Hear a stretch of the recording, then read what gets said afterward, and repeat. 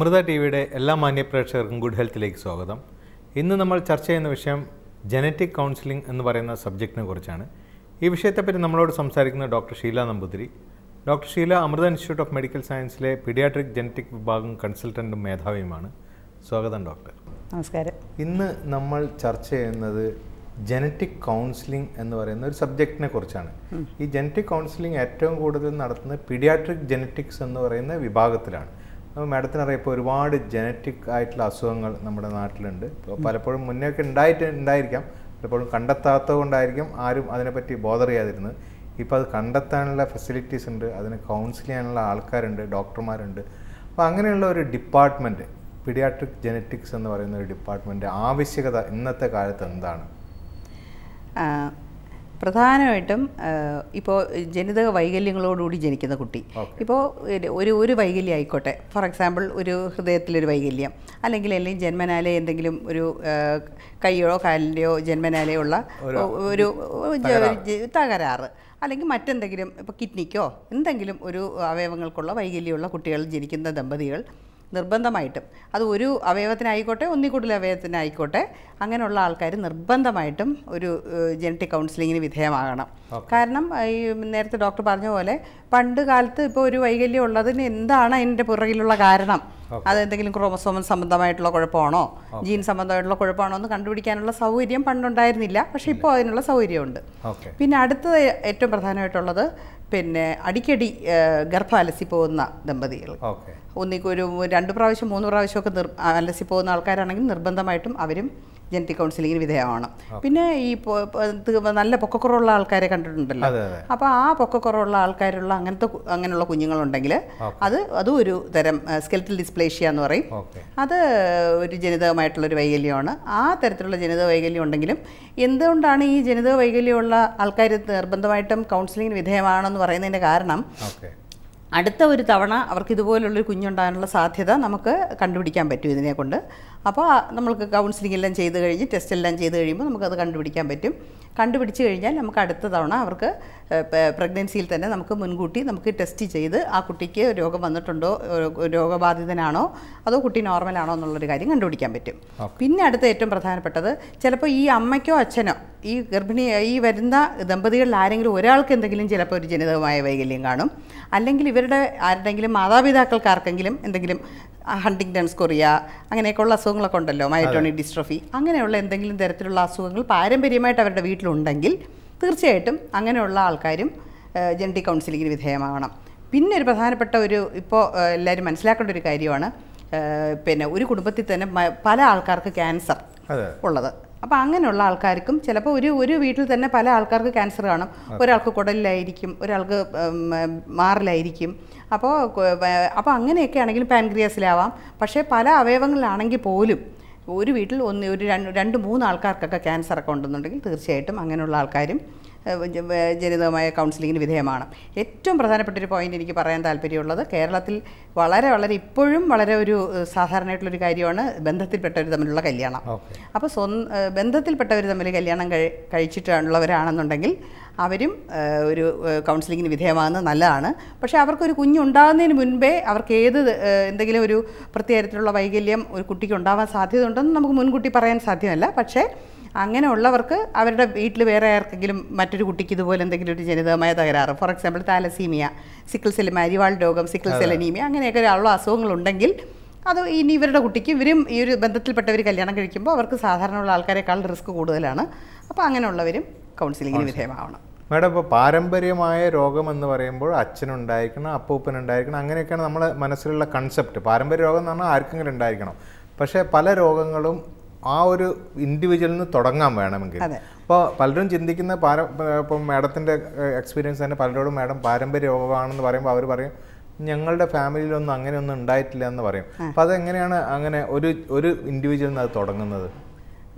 ഇത് എപ്പോഴും ആൾക്കാർ പേരൻസ് പലപ്പോഴും ചോദിക്കുന്ന ക്വസ്റ്റ്യനാണ്.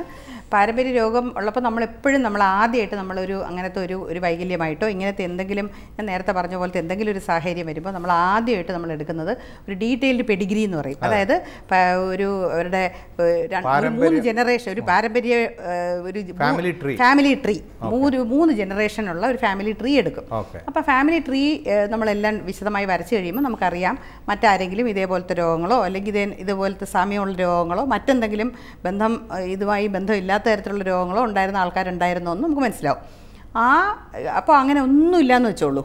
അപ്പോൾ അങ്ങനെ ഒന്നും ഇല്ലാണ്ട് വന്നാലും ആദ്യമായിട്ട് വരാം. എല്ലാത്തിനും ഒരു തുടക്കമുണ്ടല്ലോ. അപ്പോൾ ഒരു കുട്ടിക്ക് ആദ്യമായിട്ട് വരാം. അതിനാണ് നമ്മൾ ഡി നോവോ എന്ന് പറയും. അതായത് അമ്മയും അച്ഛനും രണ്ടുപേരും ആ രോഗത്തിൻ്റെ വാഹകരല്ല. പക്ഷേ ഈ കുട്ടിക്ക് ആദ്യമായി ഈ കുട്ടിക്ക് മാത്രം അങ്ങനെ ഒരു അസുഖം വരാം. അവർക്ക് താഴേക്കുള്ള ജനറേഷനിൽ ഇത് വേണമെങ്കിൽ വരാം. അപ്പോൾ അത് വളരെ ഇമ്പോർട്ടൻ്റ് ആണ്. കാരണം ഇപ്പോൾ ഈ കുട്ടിക്കുണ്ടല്ലോ. അപ്പോൾ ഈ കുട്ടിയുടെ ഇനി മുന്നോട്ട് വരുന്ന തലമുറയിൽ, അടുത്ത തലമുറയിൽ ഈ കുട്ടിയിൽ നിന്ന് ഇത് ഓട്ടോസോമൽ ഡോമിനൻ്റ് ആണോ റിസസീവ് ആണോ എന്നുള്ളതിനെ ആസ്പദമാക്കി അത് അടുത്ത തലമുറയിലേക്ക് പിന്നെയും പോവാം. അപ്പോൾ ഒരു കൗൺസിലിംഗ് കൗൺസിലിങ്ങിലൂടെ പറഞ്ഞ് മനസ്സിലാക്കാം.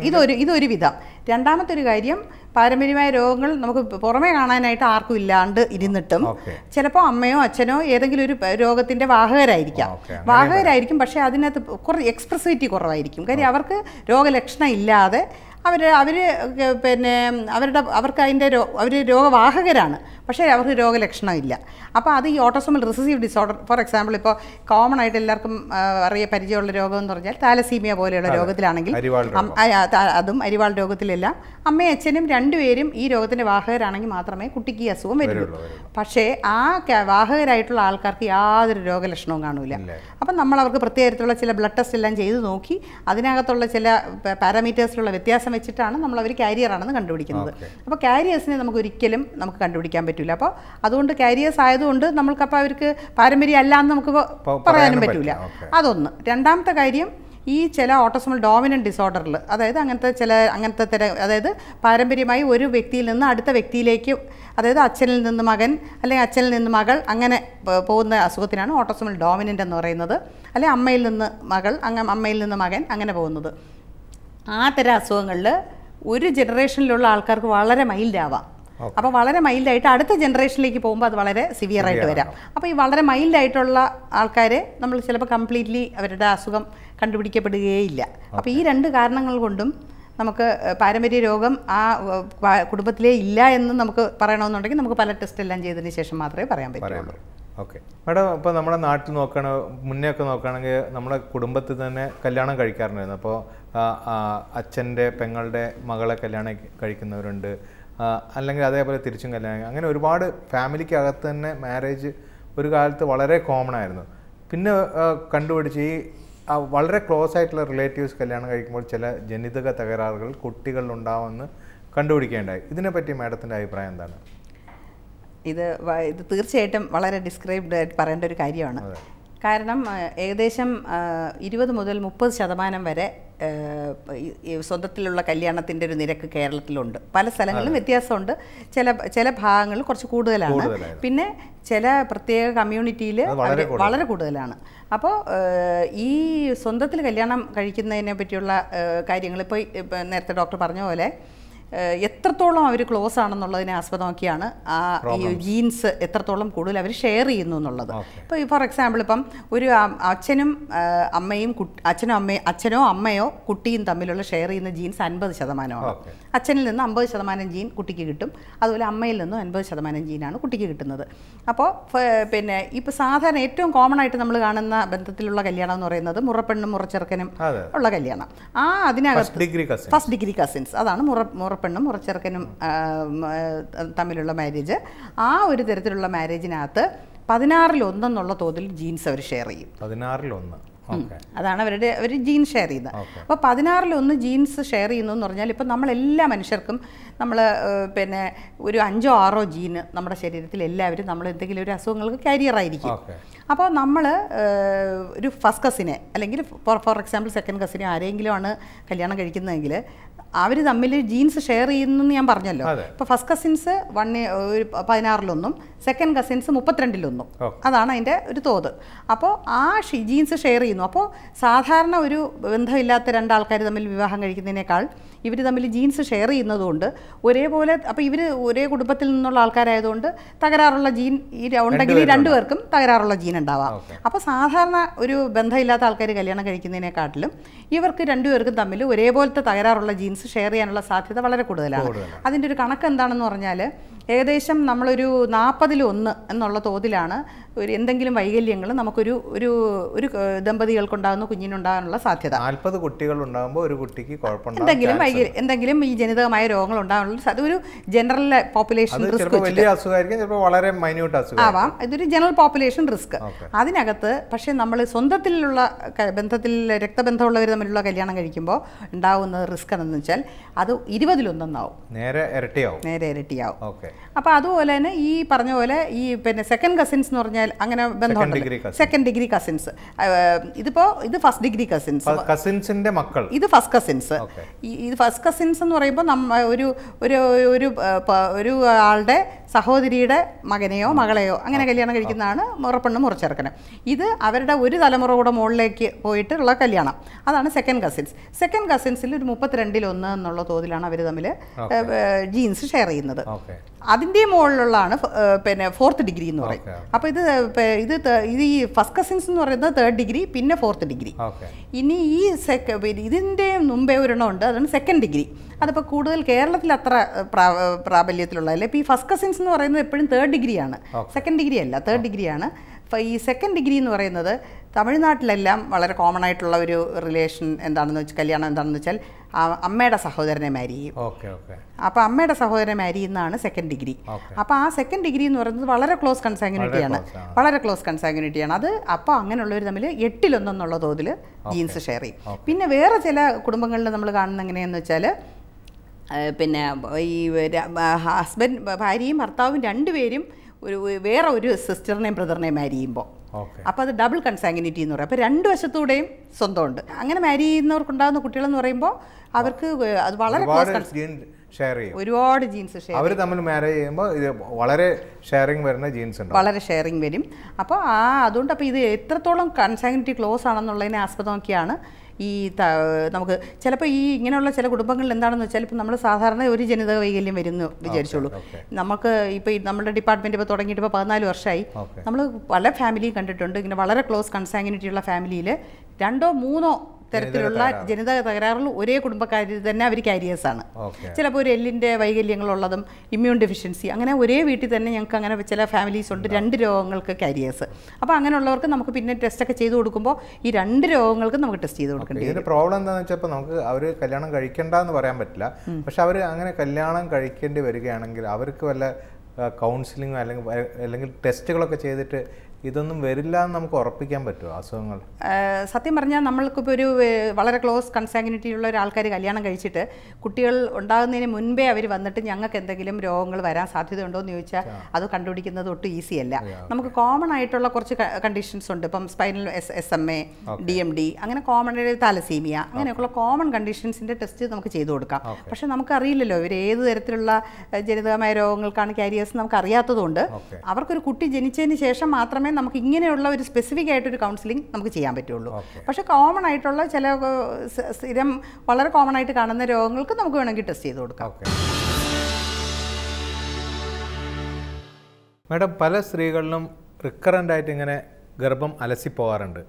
അത് എന്തെങ്കിലും കാരണങ്ങൾ കൊണ്ടാണോ അല്ലെങ്കിൽ ജനറ്റിക്കലായിട്ടുള്ള തകരാറ് കൊണ്ടാണോ? ശരിക്കുള്ള ഇത് പ്രകാരം നമുക്ക് 3 ഫസ്റ്റ് ട്രൈമസ്റ്റർ അബോർഷൻ, അതായത് ആദ്യത്തെ 3 മാസത്തിനകത്ത് തന്നെ 3 തവണ ഗർഭം അലസിപ്പോയ ദമ്പതികൾ നിർബന്ധമായിട്ടും ഒരു ജനറ്റിക് കൗൺസിലിങ്ങിന് വിധേയമാവണം. കാരണം ക്രോമസോം സംബന്ധമായിട്ടുള്ള തകരാറുകളെല്ലാം അതെല്ലാം നേച്ചർ തന്നെ അത് ഈ ആദ്യത്തെ ഒരു 3 മാസത്തിനകത്ത് തന്നെ അതായത് ആ ഒരു പ്രഗ്നൻസി മുന്നോട്ട് പോകാൻ പറ്റാത്തതുകൊണ്ട് അത് സ്വന്തമായി അതങ്ങ് അബോർഷനായി പോകുന്നതാണ്. അപ്പോൾ ഇങ്ങനെയുള്ള കാര്യങ്ങൾ നമുക്ക് കണ്ടുപിടിക്കണമെന്നുണ്ടെങ്കിൽ നമുക്ക് ടെസ്റ്റ് ചെയ്താലേ പറ്റുള്ളൂ. അപ്പോൾ ഇവർക്ക് ആദ്യത്തെ ടെസ്റ്റ് എന്താണ് ചെയ്യേണ്ടതെന്ന് വെച്ചാൽ ഈ ദമ്പതികൾ വരുന്ന 2 പേർക്കും നമ്മൾ പ്രത്യേകം വിശദമായ ക്രോമസോം പഠനം ചെയ്യും. അപ്പോൾ എന്തെങ്കിലും അവർക്ക് ക്രോമസോം സംബന്ധമായ തകരാറുണ്ടോ എന്ന് നോക്കുന്നതാണ് ആദ്യത്തെ പടി. അപ്പോൾ ഈ ക്രോമസോം സംബന്ധമായ തകരാറെന്ന് ഉദ്ദേശിക്കുന്നത് ഇപ്പം 46 ക്രോമസോം എല്ലാ മനുഷ്യർക്കും എല്ലാ സെല്ലിനകത്തും 46 ക്രോമസോം ഉണ്ട്. ഈ 46 ക്രോമസോമിനകത്തുനിന്ന് ഈ ട്രാൻസ്ലൊക്കേഷൻ എന്ന് പറയും. അതായത് ഒരു ക്രോമസോമിൻ്റെ എല്ലാ ക്രോമസോമിനും 2 പോർഷനുണ്ട്. മുകളിലോട്ടുള്ള ഒരു ചെറിയ പോർഷൻ പി, താഴോട്ടുള്ള ഒരു പോർഷൻ ക്യൂ. ഈ പി അല്ലെങ്കിൽ ക്യൂവിൽ നിന്ന് ഏതെങ്കിലും ഒരു ചെറിയ പോർഷൻ മുറിഞ്ഞ്, ഫോർ എക്സാമ്പിൾ ഇപ്പോൾ 3ാമത്തെ ക്രോമസോമിൽ നിന്ന് 10ാമത്തെ ക്രോമസോമിലേക്ക് ഒരു പി ഇവിടെ നിന്ന് മുറിഞ്ഞ് 10ാമത്തെ ക്രോമസോമിൽ പോയി 10-ലൊട്ടിയിരിക്കും. 10-ലത്തെ പിയിൽ നിന്നോ ക്യൂവിൽ നിന്നോ ഒരു ചെറിയ പോർഷൻ മുറിഞ്ഞ് തിരിച്ച് പിയിൽ വന്ന് ഒട്ടിയിരിക്കും. അപ്പോൾ ഇതിനാണ് ട്രാൻസ്ലൊക്കേഷൻ എന്ന് പറയുന്നത്. ഇപ്പം നമ്മൾ ഒരു കസേരയിൽ നിന്ന് മാറി മറ്റൊരു കസേരയിൽ ഇരിക്കുന്ന പോലെ ഉള്ളൂ.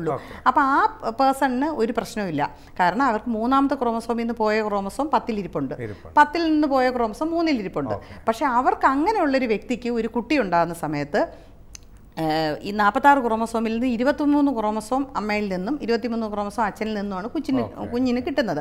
അപ്പോൾ ആ കുഞ്ഞിന് കിട്ടുന്നതിൽ ഈ ഏതെങ്കിലും ഈ 3-ൽ നിന്ന് മുറിഞ്ഞു പോയ ക്രോമസോം മാത്രം കിട്ടിയിട്ട് ആ 10-ൽ നിന്ന് മുറിഞ്ഞ ക്രോമസോം കിട്ടാതിരിക്കുകയാണെങ്കിൽ ആ ക്രോമസോം 3 കംപ്ലീറ്റ് അല്ല. 3-ൽ നിന്ന് 3ന്റെ പോർഷൻ 10-ലേക്ക് പോയല്ലോ. അപ്പം 3ന്റെ ക്രോമസോമിൻ്റെ അളവ് കുറഞ്ഞു പോയി, 10ന്റെ അളവ് കൂടിയും പോയി. കാര്യം 10 അവിടെ വന്ന് ഒട്ടിയിരിക്കുന്നുണ്ട്. അപ്പം 10ന്റെ അളവ് കൂടിപ്പോയതിൻ്റെ ദോഷവും വരും, 3ന്റെ അളവ് കുറഞ്ഞു പോയതിൻ്റെ ദോഷവും വരും. അപ്പോൾ ഇത് നമുക്ക് ഈ ക്രോമസോം ടെസ്റ്റ് ചെയ്താൽ മാത്രമേ നമുക്ക് കണ്ടുപിടിക്കാൻ പറ്റുള്ളൂ. അപ്പോൾ ഇങ്ങനെ ചെയ്തു കഴിഞ്ഞാൽ നമുക്ക് തീർച്ചയായിട്ടും അങ്ങനെയുള്ള ആൾക്കാർക്ക് നമുക്ക് തീർച്ചയായിട്ടും അവരുടെ പ്രഗ്നൻസിയിൽ അവർക്ക് ഏകദേശം ഒരു 10% റിസ്ക് എല്ലാ പ്രഗ്നൻസിയിലും അബോർഷൻ ഉണ്ടാകാനോ അല്ലെങ്കിൽ കുട്ടിക്ക് എന്തെങ്കിലും ജനിതക വൈകല്യങ്ങളോടുകൂടി ജനിക്കാനുള്ള സാധ്യത വളരെ കൂടുതലാണ്. അതുകൊണ്ട് നിർബന്ധമായിട്ടും ഈ 2 പേർക്കും നമ്മൾ ഈ ക്രോമസോം ടെസ്റ്റ് നിർബന്ധമായിട്ടും ചെയ്തു നോക്കുക. അതാണ് ആദ്യത്തെ ടെസ്റ്റ്. ഇത് കൂടാതെ തന്നെ വേറെ ഒരുപാട് കെമിക്കൽസ് നമ്മുടെ ശരീരത്തിനകത്ത്, പ്രത്യേകിച്ച് രക്തം കട്ട പിടിക്കാൻ സഹായിക്കുന്ന തരം കെമിക്കൽസ്, പ്രോത്രോംബിൻ, അതുപോലെ തന്നെ ആൻറ്റിഫോസ്ഫോലൈപ്പിഡ്, ആൻറ്റി കാർഡിയോലൈപ്പിൻ, അങ്ങനെയൊക്കെയുള്ള പല കാര്യങ്ങൾ, ഹോമോസിസ്റ്റീൻ, ഇങ്ങനെയുള്ള ചില ശരീരത്തിലെ രക്തം കട്ട പിടിക്കാനായിട്ട് സഹായിക്കുന്ന ചില ഘടകങ്ങളുടെ പോരായികയുണ്ടെങ്കിൽ അത് അങ്ങനെയുള്ള ആൾക്കാർക്കും വരാം. അപ്പോൾ ഈ ടെസ്റ്റുകൾ, ഈ ഒരു പാനൽ ഓഫ് ടെസ്റ്റ് ഉണ്ട്. അപ്പോൾ ആ ടെസ്റ്റിനകത്ത് ഈ ക്രോമസോം ടെസ്റ്റ് മാത്രം ഭാര്യയ്ക്കും ഭർത്താവിനും 2 പേർക്കും ചെയ്യും. ബാക്കി ഈ പറഞ്ഞ ഈ ഘടകങ്ങളുടെ എല്ലാം ടെസ്റ്റ് ഭാര്യയ്ക്ക് മാത്രം ചെയ്യും. പിന്നെ പുരുഷന്മാരിലുള്ള വൈ ക്രോമസോമിൻ്റെ ഏതെങ്കിലും പോർഷൻ ചെറുതായിട്ട് മുറിഞ്ഞു പോയിട്ടുണ്ടോ എന്ന് അറിയാനായിട്ടുള്ളൊരു പ്രത്യേക ടെസ്റ്റ് ഉണ്ട്, വൈ ക്രോമസോം ഡെലീഷൻ. അപ്പോൾ ഈ ടെസ്റ്റുകളെല്ലാം നമ്മളിവിടെ സ്ഥിരമായി നമ്മുടെ ഹോസ്പിറ്റലിൽ ചെയ്യുന്നുണ്ട്. അപ്പോൾ ഇതൊരു പാനലായിട്ട് തന്നെ ഇങ്ങനെ അടിക്കടി അബോർഷനായിട്ട് വരുന്ന ആൾക്കാർക്ക് നമ്മളിതൊരു പാനലായിട്ട് തന്നെ ഒരു സെറ്റ് ഓഫ് ടെസ്റ്റ് ചെയ്യുന്നുണ്ട്. സാധാരണ എത്ര അബോർഷൻ വരുമ്പോഴാണ് നമ്മൾ കെയർഫുൾ ആയിട്ടിരിക്കേണ്ടത്? 3 അബോർഷൻ വരും. 3 അബോർഷനിൽ കൂടുതൽ ഒരാൾക്ക് അൺഎക്സ്പ്ലെയിൻഡ് ആയിട്ട് വരുന്നുണ്ടെങ്കിൽ തീർച്ചയായിട്ടും അത് ഇൻവെസ്റ്റിഗേറ്റ് ചെയ്യേണ്ടത് തീർച്ചയായിട്ടും ഇൻവെസ്റ്റിഗേറ്റ് ചെയ്യണം. ഓക്കെ മാഡം, ഇപ്പോൾ ഒരുപാട് ജനിതക രോഗങ്ങൾ പുതുതായിട്ട് കണ്ടുപിടിക്കുന്നു, ഓൾറെഡി കുറേ നമുക്കറിയാം. ഇതിനൊന്നും പലപ്പോഴും പണ്ട് കാലത്തൊന്നും വലിയ ചികിത്സയൊന്നും ഇല്ലായിരുന്നതുകൊണ്ട് നമ്മളിതൊക്കെ അനുഭവിച്ച് ഒരുപാട് ആൾക്കാർ ഇതൊക്കെ അനുഭവിച്ച് ജീവിക്കായിരുന്നു. ആക്ച്വലി ഇങ്ങനെയുള്ള അസുഖങ്ങൾക്ക് വല്ല ചികിത്സയും അവൈലബിൾ ആണോ, അല്ലെങ്കിൽ ഇത് പ്രിവെൻറ്റ് ചെയ്യാൻ പറ്റുമോ? അതിനെപ്പറ്റിയൊക്കെ മാഡത്തിൻ്റെ അഭിപ്രായം എന്താണ്? ഇങ്ങനൊരു ക്വസ്റ്റ്യൻ ചോദിച്ചതിൽ എനിക്ക് വലിയ സന്തോഷമുണ്ട്. കാരണം എപ്പോഴും പല ഡോക്ടർമാരും എന്നെ ചോദിക്കുന്ന ചോദ്യമാണ്, ജനിതകമായ രോഗങ്ങൾക്ക് ചികിത്സയില്ലല്ലോ, അപ്പോൾ ഇത് കണ്ടുപിടിച്ചിട്ട് ഇത്രയും നമുക്ക് എന്താണ് ഇത്, നമ്മൾ ഇതിൻ്റെ പുറകിൽ ഇങ്ങനെ കണ്ടുപിടിക്കുന്നതുകൊണ്ട് വേറെ പ്രയോജനം എന്താണ്? മെയിൻലി 2 പ്രയോജനമാണ്. ഒന്ന്, ചിലതരം ജനിതക രോഗങ്ങൾക്ക് ചികിത്സയുണ്ട്. രണ്ടാമത്തത്, അവർക്ക് ഇനി അടുത്ത ഒരു കുട്ടിക്ക് ഇതുപോലെ വരാനുള്ള സാധ്യത നമുക്ക് മുൻകൂട്ടി കണ്ടുപിടിക്കണമെങ്കിൽ ഈ കുട്ടിക്ക് എന്താണ് അസുഖമെന്ന് നമുക്ക് അറിഞ്ഞെങ്കിൽ മാത്രമേ, ജനിതകമായ ലെവലിൽ എന്താണ് തകരാറെന്ന്, ക്രോമസോം ലെവലിലാണോ ജീൻ ലെവലിലാണോ എന്ന് അറിഞ്ഞെങ്കിൽ മാത്രമേ അടുത്ത പ്രഗ്നൻസിയിൽ നമുക്ക് കണ്ടുപിടിക്കാൻ പറ്റുള്ളൂ. ഈ ട്രീറ്റ്മെൻറ്റിൻ്റെ ഫലം പറയുകയാണെങ്കിൽ ഇപ്പോൾ ഒരുപാട് തരം ഈ ലൈസോസോമൽ സ്റ്റോറേജ് ഡിസോർഡർ എന്ന് പറയും. നമ്മൾ പണ്ടൊക്കെ നമ്മൾ ലിവർ ബയോപ്സി, സ്പ്ലീൻ ബയോപ്സി എല്ലാം ചെയ്ത് അങ്ങനെ കണ്ടുപിടിക്കുമായിരുന്നു. ഇപ്പോൾ അതെല്ലാം എൻസൈം ടെസ്റ്റ് വഴി എല്ലാം കണ്ടുപിടിക്കാൻ പറ്റും. കോമൺ ആയിട്ട് പറയുകയാണെങ്കിൽ ഗോഷെ ഡിസീസ് വളരെ കോമൺ ആണ്. കുട്ടികൾക്ക് ലിവറും സ്പ്ലീനാണ് പ്രധാനമായിട്ട്. സ്പ്ലീൻ വളരെ വലുതായി വരും, ലിവറും വലുതാവും. അതിൻ്റെ കൂട്ടത്തിൽ കുട്ടിക്ക് വളരെ അനീമിയായിരിക്കും, രക്തക്കുറവാണ് ഏറ്റവും പ്രധാനമായിട്ട് വരുന്നത്. അടിക്കടി എല്ലാ മാസവും കുട്ടിക്ക് രക്തം കയറ്റേണ്ടി വരുന്ന അവസ്ഥയായിരിക്കും. അപ്പോൾ അങ്ങനെയുള്ള കുട്ടികളുടെ വളർച്ച വളരെ മുരടിക്കും. അപ്പോൾ ഇങ്ങനെയുള്ള കേസുകളിൽ പണ്ടത്തെ കാലത്തൊക്കെ ഇപ്പോൾ ഇതാണെന്ന് കണ്ടുപിടിച്ച് കഴിഞ്ഞാൽ വേറെ ചികിത്സയില്ല. അന്നത്തെ ചികിത്സ എന്താണെന്ന് പറഞ്ഞാൽ സ്പ്ലീൻ ഓപ്പറേഷൻ വഴി എടുത്ത് മാറ്റുക എന്നുള്ളതായിരുന്നു ചികിത്സ, ഏറ്റവും വലിയ ചികിത്സ. പക്ഷേ ഇപ്പോൾ അങ്ങനെയല്ല. ഇപ്പോൾ ഇതിനകത്തൊരു എൻസൈമിൻ്റെ പോരായിക കൊണ്ടാണ് ഈ ഗോഷെ ഡിസീസ് ഉണ്ടാകുന്നത്. ആ എൻസൈം പോരായികയുള്ള എൻസൈം കൃത്രിമമായി ഇപ്പോൾ നിർമ്മിച്ചിട്ടുണ്ട്. അപ്പോൾ ആ എൻസൈം നമ്മൾ 2 ആഴ്ചയിലൊരിക്കൽ ഈ കുട്ടികൾക്ക് അവർ ഹോസ്പിറ്റലിൽ വന്ന് അവർക്ക് അഡ്മിറ്റ് ആകുമെന്നും വേണ്ട, അവരെ നമ്മൾ ഒരു ഔട്ട് പേഷ്യൻറ്റ് ബേസിസിൽ അവർക്ക് കിടത്തി അവർക്കൊരു ഡ്രിപ്പ് മുഖാന്തരം ഈ മരുന്ന് കൊടുക്കുകയും ഈ പോരായിയുള്ള എൻസൈം അവർക്ക് എല്ലാ 2 ആഴ്ചയിലൊരിക്കലും കൊടുക്കണം. പക്ഷേ ഇതിൻ്റെ ഒരു കാരണം നമുക്കൊരു എൻസൈം ജന്മനാലെ ഇല്ലാത്തൊരു എൻസൈം ആയതുകൊണ്ട് നമുക്കതൊരു 10 വർഷം അല്ലെ 5 വർഷം അങ്ങനെ ഒരു കണക്കില്ല. പക്ഷേ അവർക്ക് ജീവിതകാലം മുഴുവൻ ആ മരുന്ന് കൊടുക്കേണ്ടി വരും. അപ്പോൾ ആ ഒരു ചികിത്സ ഇപ്പോൾ വളരെ ഉണ്ട്. നമ്മുടെ ഹോസ്പിറ്റലിൽ നമ്മളിപ്പോൾ 17 കുട്ടികളെ പലതരം അസുഖങ്ങൾ ചികിത്സിക്കുന്നുണ്ട്. ചികിത്സയില്ല എന്ന് വിചാരിച്ച പല ഉണ്ട്. മുമ്പ് ചികിത്സയില്ലാന്ന് പണ്ട് ഇപ്പം ഗോഷെ ഡിസീസ് ഉള്ള കുട്ടികൾക്ക് ഈ സ്പ്ലീൻ എടുത്ത് മാറ്റിയെങ്കിൽ പോലും അവരുടെ ജീവിക്കാനുള്ള സാധ്യത വളരെ കുറവായിരുന്നു. 20 വയസ്സ് 30 വയസ്സിനകത്ത് അവർക്ക് മരണമടയുമായിരുന്നു. ഇപ്പോൾ അങ്ങനെയല്ല. ഇപ്പോൾ ഞങ്ങളുടെ കൂടെയുള്ള മറ്റു ചില ജനറ്റിക് കൊളീഗ്സിൻ്റെ എല്ലാം പേഷ്യൻസ് വളരെ ചെറുപ്പത്തിലേ തുടങ്ങിയ ഒരാൾ ആ പേഷ്യൻ്റ് തന്നെ ഞാൻ പലപ്പോഴും ആ പേഷ്യൻ്റ് തന്നെ സ്റ്റേജിൽ വന്ന് പ്രസൻറ്റ് ചെയ്യുന്നതൊക്കെ കണ്ടിട്ടുണ്ട്. ഇപ്പോൾ MBA എല്ലാം പാസ്സായി അങ്ങനെയൊക്കെ. അപ്പോൾ മെഡിസിൻ പഠിക്കുന്ന ആൾക്കാർ വരെ ഉണ്ട്. അപ്പോൾ അതുകൊണ്ട് അവർക്കൊരു സാധാരണമായിട്ടുള്ളൊരു ജീവിതം വരും. അവർക്കൊരു പ്രശ്നമില്ലാണ്ട് അവർക്ക് ജീവിക്കാൻ പറ്റും. പിന്നെ ഈ ലിവർ സ്പ്ലീൻ എല്ലാം കംപ്ലീറ്റ്ലി ചുരുങ്ങും. അവർക്ക് എല്ലൊടിയാനുള്ള സാധ്യത മുഴുവൻ പോകുന്നു. അവരുടെ ഒരു നോർമൽ ലൈഫ് സ്പാൻ അവർക്ക് നിയർ നോർമൽ ലൈഫ് സ്പാൻ കിട്ടും. പിന്നെ അതുപോലെ തന്നെ ഇങ്ങനത്തെ ഈ എൻസൈം റീപ്ലേസ്മെൻറ്റ് തെറാപ്പി അവൈലബിൾ ആയിട്ടുള്ള വേറെയും ചില രോഗങ്ങളുണ്ട്. പോംപി ഡിസീസ് എന്ന് പറഞ്ഞ് ഹൃദയത്തിൻ്റെ ഭിത്തിക്ക് കട്ടി കൂടുന്ന ഹൈപ്പർട്രോഫിക് കാർഡിയോമയോപ്പതി എന്ന് പറയും. അങ്ങനെ അപ്പോൾ പേഷ്യൻസിന് വളരെ ചെറിയ പ്രായത്തിൽ തന്നെ ആ കുട്ടികൾക്ക് ഹൃദയത്തിൻ്റെ ഭിത്തിക്ക് കട്ടി കൂടുതലായിട്ട് വരുന്നതാണ്. അങ്ങനെയുള്ള പേഷ്യൻസിനെ നമ്മൾ 7 പേഷ്യൻസിന് നമുക്കിവിടെ ട്രീറ്റ്മെൻറ്റ് കൊടുക്കുന്നുണ്ട്. അത് വളരെ ചെറിയ പ്രായത്തിൽ നിന്ന് വളരെ വലിയ ആൾക്കാർക്ക് പോലും പോംപി ഡിസീസ് വരാം. 10-20 വയസ്സ് വരെ ഒരു ബുദ്ധിമുട്ടില്ലായിരുന്നവർക്ക് പടി കയറാൻ ബുദ്ധിമുട്ടായിട്ട് പരിശോധനകളൊക്കെ ചെയ്ത് വരുമ്പോഴായിരിക്കും പോംപി ഡിസീസാണെന്ന് കണ്ടുപിടിക്കുന്നത്. അപ്പോൾ അതിനും ചികിത്സയുണ്ട്. പിന്നെ ഈ മ്യൂക്കോപോളിസാക്രഡോസിസ് എപ്പോഴും പീഡിയാട്രിഷ്യൻസ് എല്ലാം പലപ്പോഴായിട്ട് കാണുന്നൊരു രോഗമാണ്. അതിൽ മ്യൂക്കോപോളിസാക്രഡോസിൻ്റെ ടൈപ്പ് 1-നും ടൈപ്പ് 2-നും ഇപ്പോൾ ചികിത്സ ഇന്ത്യയിൽ അവൈലബിൾ ആണ്. പിന്നെ ഏറ്റവും പ്രധാനപ്പെട്ട ഒരു അസുഖം ഫാബ്രി ഡിസീസ്. അതിനെപ്പറ്റി ഒരുപാട് റിസർച്ച് നമ്മുടെ ഡിപ്പാർട്ട്മെൻറ്റിൽ പേഷ്യൻസിന് വേണ്ടിയുള്ള പ്രയോജനകരമായ സ്റ്റഡികളും എല്ലാം നമ്മൾ ഇവിടെ നടക്കുന്നുമുണ്ട്. അപ്പോൾ ഫാബ്രി ഡിസീസ് എന്ന് പറയുന്നൊരു ഡിസീസിൻ്റെ പ്രത്യേകത എന്താണെന്ന് വെച്ചാൽ രോഗികൾക്ക് ഒരു അസുഖമായിട്ടല്ല അവർ പ്രസൻറ്റ് ചെയ്യുന്നത്. ചില രോഗികൾക്ക് ഈ പറഞ്ഞ പോലെ ഹൃദയത്തിൻ്റെ ഭിത്തിക്ക് കട്ടി കൂടുതലായിട്ട് പ്രസൻറ്റ് ചെയ്യാം. മറ്റ് ചില രോഗികൾക്ക് കിഡ്നി ഫെയിലിയറായിട്ട് പ്രസൻറ്റ് ചെയ്യാം. മൂന്നാമത്തെ ഒരു സെറ്റ് ആൾക്കാർക്ക് സ്ട്രോക്ക് ആയിട്ട് പ്രസൻറ്റ് ചെയ്യാം. അപ്പോൾ ഒരേ കുടുംബത്തിൽ തന്നെ ചിലപ്പോൾ 2-3 ആൾക്കാർക്ക് പലതരം രോഗലക്ഷണമായിരിക്കും. അപ്പോൾ നമ്മൾ ഇങ്ങനത്തെ ഒറ്റ അസുഖമാണെന്ന് നമ്മൾ വിചാരിക്കാനുള്ള സാധ്യത കുറവാണ്. പിന്നെ ഇതുപോലെ ചികിത്സ വളരെ പ്രധാനപ്പെട്ട ഒരു ചികിത്സാ സൗകര്യമുള്ള ഒരു കാര്യം ഈ എല്ലൊടിയുന്ന രോഗം ഓസ്റ്റിയോജെനിസിസ് ഇംപെർഫെക്റ്റ്. അതിനും ചികിത്സ ഇപ്പോൾ അവൈലബിൾ ആണ്. പിന്നെ ഈ പറഞ്ഞ പോലെ പ്രതിരോധ ശക്തി കുറവുള്ള ഇമ്മ്യൂൺ ഡിഫിഷ്യൻസി അത് ഏതാണ് കറക്റ്റ് തകരാറുള്ളതെന്ന് കണ്ടുപിടിക്കുകയാണെങ്കിൽ അവർക്ക് എല്ലാ മാസവും അവർക്ക് ഇമ്മ്യൂൺ ഡെഫിഷ്യൻസി ഉള്ള ആൾക്കാർക്ക് ഇമ്മ്യൂണോഗ്ലോബുലിൻ ഡ്രിപ്പ് വഴി കൊടുക്കുകയും അവർക്ക് പിന്നെ അവർക്ക് ഇൻഫെക്ഷൻ വരാനുള്ള സാധ്യതകൾ കുറയും. പിന്നെ ഇപ്പോൾ ജീൻ തെറാപ്പി എല്ലാം പലതും വന്നു തുടങ്ങുന്നു. അപ്പോൾ സമീപ ഭാവിയിൽ തന്നെ പലർക്കും ഇനിയിപ്പം ജീൻ തെറാപ്പിയും ചെയ്യാൻ പറ്റും. ഈ വിഷയത്തെപ്പറ്റി മാഡം വളരെ വിശദമായി തന്നെ നമ്മൾ പ്രേക്ഷകരോട് സംസാരിച്ചു. വളരെ നന്ദിയുണ്ട്. ജനറ്റിക് കൗൺസിലിംഗ് എന്ന് പറയുന്ന ഈ വിഷയത്തെപ്പറ്റി വളരെ വിശദമായി നമ്മളോട് സംസാരിച്ചത് doctor Sheela Namboothiri. Doctor Sheela Namboothiri Amrita institute of medical സയൻസിലെ paediatric genetic വിഭാഗം കൺസൾട്ടൻറ്റും മേധാവിയുമാണ്. മറ്റൊരു എപ്പിസോഡിൽ മറ്റൊരു വിഷയമായി വീണ്ടും കാണാം. നന്ദി, നമസ്കാരം.